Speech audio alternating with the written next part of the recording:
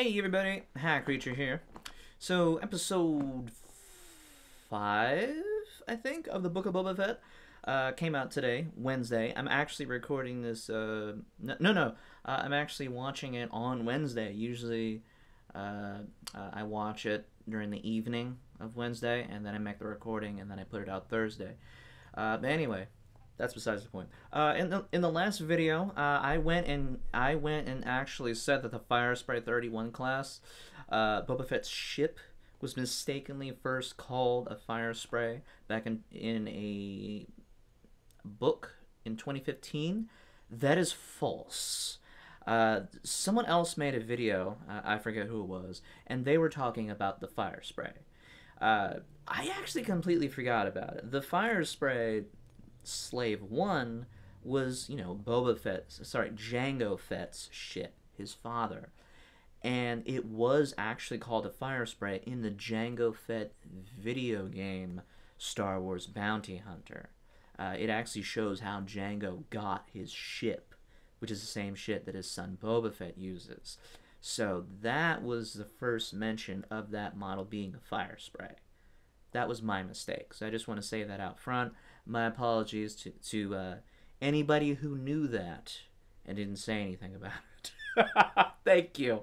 But I would appreciate it if you did know that, but you just didn't say anything. Please go ahead and correct me. I enjoy being wrong because it means I learned something. So thank you. Anyway, on to the episode. Episode 5. What happened? What went on in Boba Fett's story? How did the story progress? I don't know. Episode 5 of the Book of Boba Fett has nothing to do with Boba Fett. Episode 5 of the Book of Boba Fett is Return of the Mandalorian. So, Boba Fett is actually a spin-off of the Mandalorian show with Jin, I think his name is. I keep pronouncing his name wrong. I call him Mando, just like everybody. But yeah, the whole episode is about an entirely different character that just shows up in the episode. So the entire episode is about Mando and his story after Mandalorian Season 2. What has he been up to since the end of his second season? And it's great. If you haven't watched The Mandalorian, I really don't want to spoil any of it because it's pretty serious. Like everything in the episode is a spoiler for every single season, both of them. But yeah, the entire episode focuses on Mando, and it is beautiful. Mr. H reviews, great channel, great guy, totally check him out. Keep forgetting to link his channel, but anyway, great guy. The title for his review was "The best episode of The Mandalorian is the worst episode of Book of Boba Fett." And I kind of want to agree with him because the whole episode was amazing. And I can't say that about Book of Boba Fett. The reason I have this on here is actually just as a background. My background isn't too good. I mean, it's nice. But that's not important. So, yeah, nothing really happens with Boba Fett. The whole thing is about Mando. We see more of his clan with the Mandalorians. We hear more about his backstory. We see his intention with his little green friend that everyone called Baby Yoda, but is named Grogu. We see him grow as a character. We see him go through so much in just a single episode. And that's the problem. Because this is Mando, not Boba Fett. It's 4 episodes of Boba Fett, and there's no real character growth. I was reading an article. My apologies. I glimpsed at an article. And the article was saying that there was no character growth with Boba Fett, that he always remains the same throughout the entire show, and that is true. He doesn't grow at all. He's already grown. And that's interesting, which explains something I said in the last episode. In my last review, I said that this Boba Fett is an older Boba Fett who's come to terms with his career choice and wants to move on. He wants to settle down. This show does not actually show that. Because he's already at that point when it starts. Which makes no sense. In Return of the Jedi, when Boba Fett gets eaten by the Sarlacc, that's where his story ends in the movies. And this show is where his story continues, when he leaves the Sarlacc. But it doesn't make any sense on how he suddenly changed from a ruthless bounty hunter mercenary, then he gets eaten, and then he digs himself out, and all of a sudden, he's like, I want to settle down. You could call it a rebirth scenario, kind of like a baptism, dying, rebirth. He died in the Sarlacc. Everyone thought he was dead. And then he eventually, leaves the Sarlacc, and that's his rebirth. It's basically a biblical thing right there. Baptized through death. But that's not really what the show says. It's something you have to figure out for yourself. We have to figure out that while he was dead and then coming to rebirth, he's come to terms. But he doesn't ever actually say that. He talks about the idea. He definitely talks about, being the one in charge. And he does talk about the dangers of being a bounty hunter. Like, don't you wish that in any one of your jobs, that if you did it your way, instead of, outside interference, the job would have been done better. Less lives would have been lost. He does say that, but the lives lost part doesn't make sense. We never really get to know who this man is, ever, because of how it's written. Because we never knew who he was in the movies, and we don't know who he is, or who he became in the show. There's no definitive of who Boba Fett is in this chronological timeline. Because all we know in the movies is that he was a dude who barely spoke. He looked intimidating. He had that iconic green armor and that rifle. And, he captured Han Solo, brought him to Jabba the Hutt, and then he died. And then when he comes out, he's a talker. He really doesn't want to kill anyone at all. He's a pushover. Everyone pushes him around. He just takes it. And what? It doesn't make any sense. And this all has to do with the writing. And I just want to blame Disney for everything, because this is their show.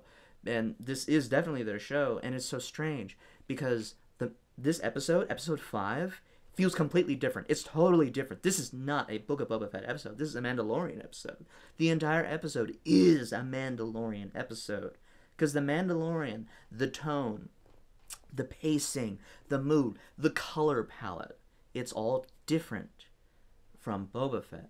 Boba Fett's show is a light, brighter show with a lot of talking and a lot of being passive.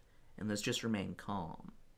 While Mandalorian is a darker, serious show, where at any moment, blaster fire could pop out and everybody dies at any moment. And yeah, it is slow, and there is talking, but there's not a lot of talking. Mando is a very soft-spoken person who doesn't get pushed around. You don't push him around. He refuses to be pushed around, unlike Boba Fett. That's what sets them apart. That's what sets the shows apart. Because Mando, while he isn't intimidating in any way, while he isn't threatening in any way, he refuses to back down. At every moment in the show, in every episode, he's often pointed with a choice. Walk away, let us do what we're gonna do, and you get out of here. Like, no, I'm not gonna go with you. We have you surrounded. You're done. If you want to bring me in and get the reward, then you're gonna have to go through us. Or you can just leave.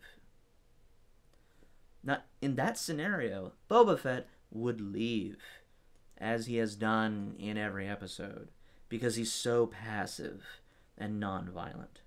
Mando doesn't back down. He isn't intimidating, He doesn't threaten anybody. He doesn't back down. He just says, okay, I can see it's not going to go my way. And then he just pulls out his blaster and it just starts fighting.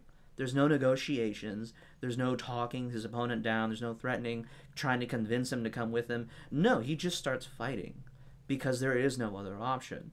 It's either walk away in disgrace or die trying to enact your will upon everybody.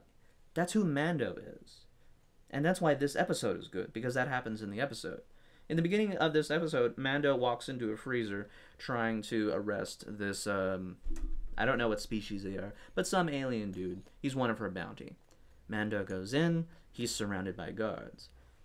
Mando tries to play it cool, like, hey, I'm looking for a bounty, it's you, you're coming with me, either dead or alive. You know, that's something that Django would say. Dead or alive, you're coming with me. Although that I think that's actually RoboCop. I think that's actually RoboCop. But the point is the same. And the dude, the alien, he's like, well, I'm not coming with you. We got you surrounded. And that's what happened. So Mando kills everybody in the room. He kills everybody in the room except one guy. He leaves because he wasn't hostile. But he kills everybody. And he wasn't filled with malice or hate or sadism. He just did his job and walked away. And that's who Mando is. That's not who Boba Fett is. That's who Jango Fett was. But not Boba Fett. And that's so strange.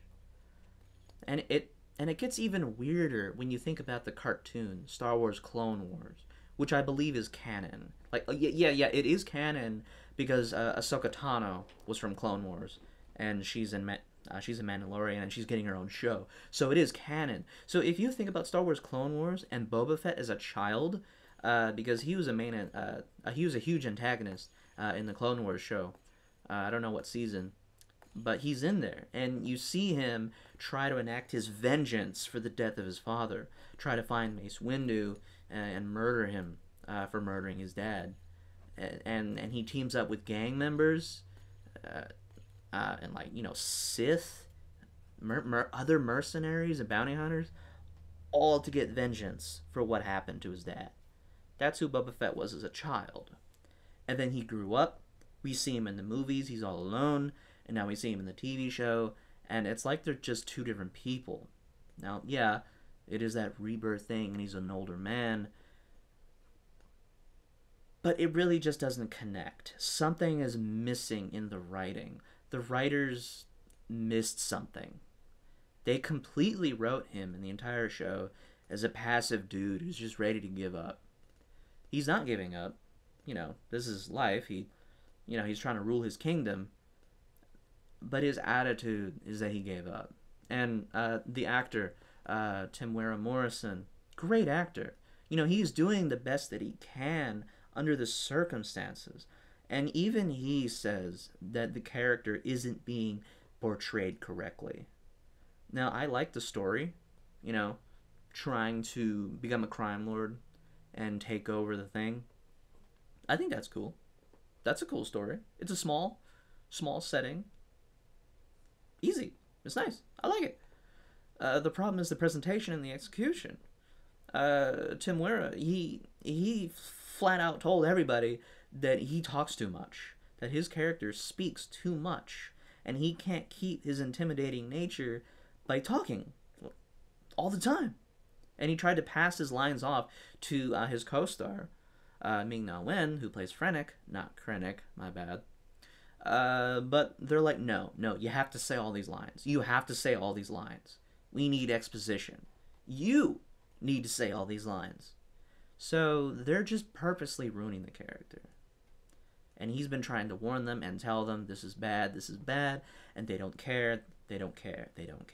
They're just ruining the show, ruining the character with all this stuff. And it's just so depressing when you look at episode 5 and how amazing The Mandalorian is. And that's the point of this review. The Mandalorian episode in Book of Boba Fett is the best episode in the show. It is the best episode. It's not okay. It's not good. It's not decent. It's great. It is the best episode in the show, and it's not even about Boba Fett.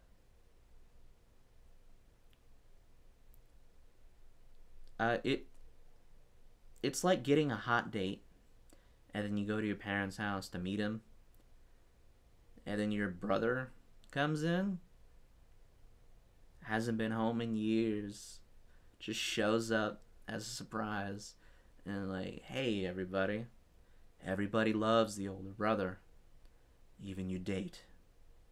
Your date would rather talk to your older brother than you on your date. That's the Mandalorian. And Boba Fett's the little brother. We are the hot date because we're fucking fine. And yeah, that's it. That's it. This show is a failure. And that's why. I like the show. It's an okay show. But The Mandalorian is better. Especially when you put them side by side. It's not right to compare them to each other because they're two different shows. But Boba Fett is just not...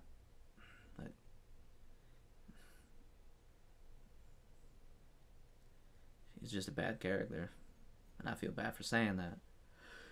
So yeah, I'm sorry. I'm sorry. But I like the show, and I'm going to keep reviewing it because I like the show. It's an okay show. But they totally missed the mark, and they ruined it. They ruined everything about it, and they're doing it on purpose. And that's about it for this episode. It's about 16 minutes too long. I don't know how the videos usually are. But anyway, thank you guys for watching. Let me know your thoughts. Are you watching the show along with it? Or are you just listening to my reviews? How's it going? Do you like where it's going? Have you seen The Mandalorian? It's a damn tragedy, man. Damn tragedy. So anyway, thank you guys for watching. I'm anxious to hear your thoughts. And as always, have a great day.